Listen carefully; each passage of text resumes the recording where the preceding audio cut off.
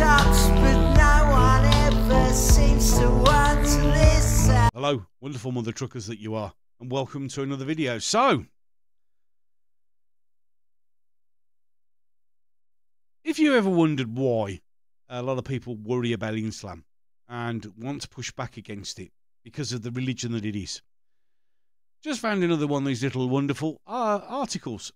We can listen to the wise words of this gentleman, and then we'll add our bit. So let's just sit back and enjoy.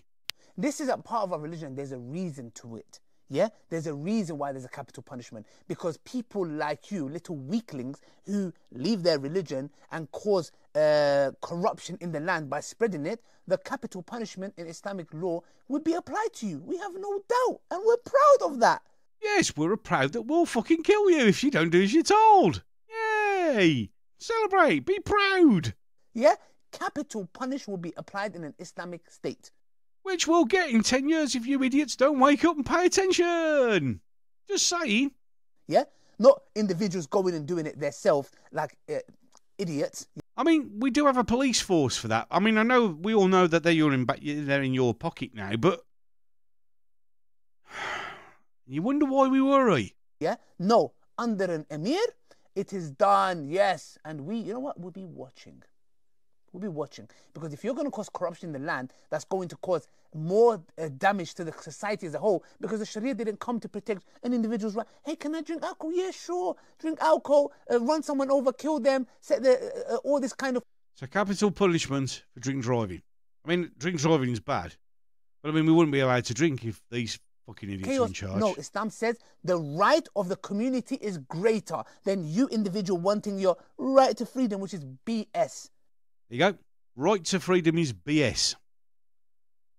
Just, you know, putting it out there. Absolutely BS, yeah? Don't get me started. So it just backfired on you. So there you go. That's the mindset of the people who are slowly but steadily taking over. This is why Islamophobia, the word, was made up. To prevent criticism of that. Now, if you genuinely think that that is acceptable, that you're not allowed to have your freedom of expression under Sharia law, under Islamic law.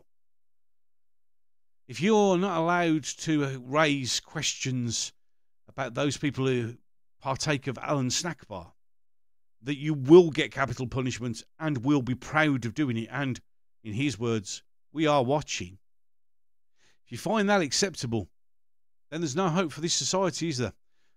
See what I mean? When I was talking, I said on the live stream about their community. The one thing you can't, you know, take away from Alan Snack Bar is its community. Something we don't have. We don't have community because when people like me say something, it's an opportunity to attack. Not to listen. Not to pay attention to what's being said.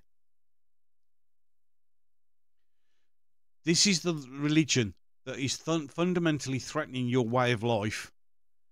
And a lot of you don't seem to give a shit.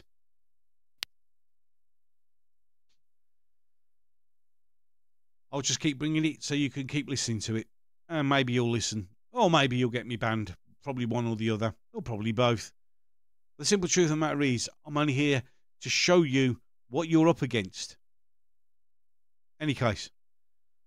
If you enjoyed this, like, share. Share is important. Get it out to as many people as possible so everybody can understand the message. If you want to see some more videos like this, please feel free to subscribe. With that one, I'm done. And yeah, to the next one.